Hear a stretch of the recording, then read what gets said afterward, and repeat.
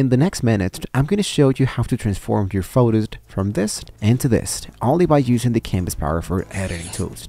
To get started, first of all, I'm going to sign in directly into canva.com. I'm going to go into the right side, sign in directly, and go directly into create a design. There's two ways that you can edit an image. An easiest way, the fast way of course, and the customization way.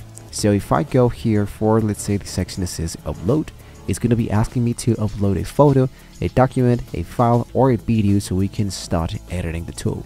So if I upload my image, you can see that we have automatically desist using a new design and edit the image.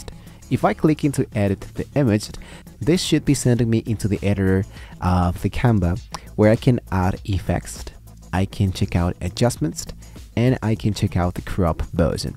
To better respond to this kind of elements, what I can truly suggest to is to first of all doing this into a new design so you can have access to more tools.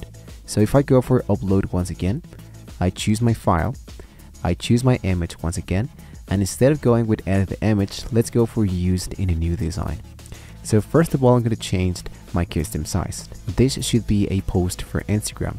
That's why I'm going to be using Instagram post square. I'm going to go for OK, and you can see that my image needs to be filled into my whole element. That is why first of all I'm going to start by cropping my photo. So if I clicked here into the upper side, we can see that we have elements that we can use for the current element that we are watching. Let's go here where it says crop. Into crop, I'm going to go for 1 by 1. I'm going to try to zoom this a little bit more. Now let's move this into the corner and fill this entire section. There we go. Next thing to do is now to open the edition tools. So I'm going to click here and look out for edit. Now we can see exactly the same adjustment colors that we saw into the previous section. Let's first of all start with adjust. If you feel a little bit lazy and you just want a quick filtering effects by yourself, automatically just click into auto adjust. And the auto adjust should be doing its work automatically. So you can see it didn't look so bad. So you can just go for undo and redo so you can see what is the style that we do have. But let's try something else. I'm gonna head back here into the undo, edit once again, and here let's go for adjust. Now here got the select area. Into the select area I can edit my whole image. I can edit the foreground. For example, in my case the foreground is this character, and I have the background. The background is the back of it. So let's say that I wanted to change first of all the background. If I go for background, here's the temperature. Let's do this a little bit colder. Now I'm going to go back and change the brightness. I'm going to make this a little bit less brighter and add a little bit of contrast. I'm going to try to change a little bit the highlights, less highlights and more shadows. Now the vibrance and the saturation are what the colors are about. So saturation, let's go for 16, and the vibrance, let's go straight directly here. Now here I have the texture. If I want to make some sharpness or less sharpness, in this case I wanted to go for less sharpness. Leave this in 0, and if you want to add some vignette, you can do it. In my case, let's say just 30, and there we go. Let's go all the way up and do the same thing now, but only for the foreground. So I think the temperature looks great, so I'm gonna just leave this in 0.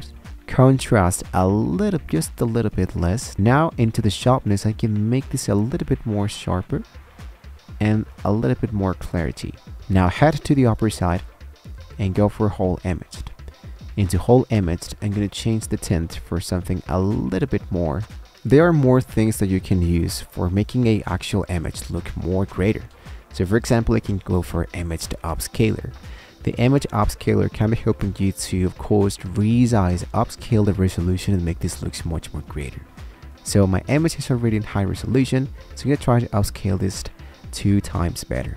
So upscale your image, please wait, this could be taking a few minutes, and the process should be done automatically. Let's go back into edit. Here into edit, I have the magic eraser.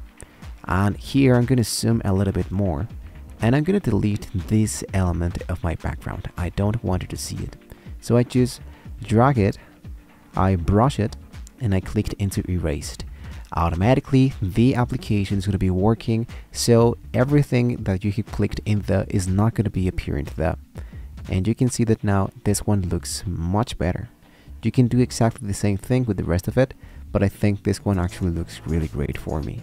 Now I'm going to head into elements and let's see if we can add something into my image. So into search elements, let's say that I just add neon. Create the illusion that this tail is behind my character. I'm going to select once again my image. I go for edit and choose magic graph.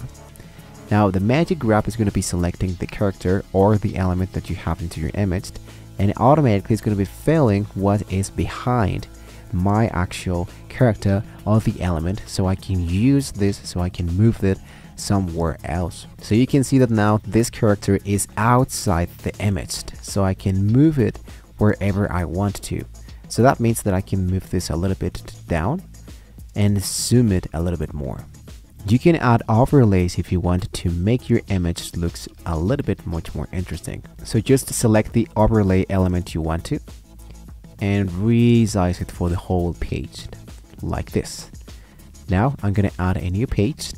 I'm going to move page number 2 to page number 1, and I'm going to upload my same image to compare what we have so far. Font combinations can be helping your image to look a little bit much more creative. For example, I added this one, which is vortex. If you wanted to delete something that is inside your design, go for position, layers, and for example, let's say that I want to delete this element or change it for something else. So delete this element.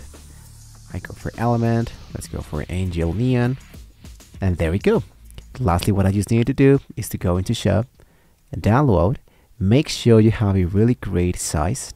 Select the page which you like to export it, go for done, and go for download. JPG is better for sharing and to upload it into social media, but that is totally up to you. And that, guys, is how we can actually do the final editing. We come from this into this.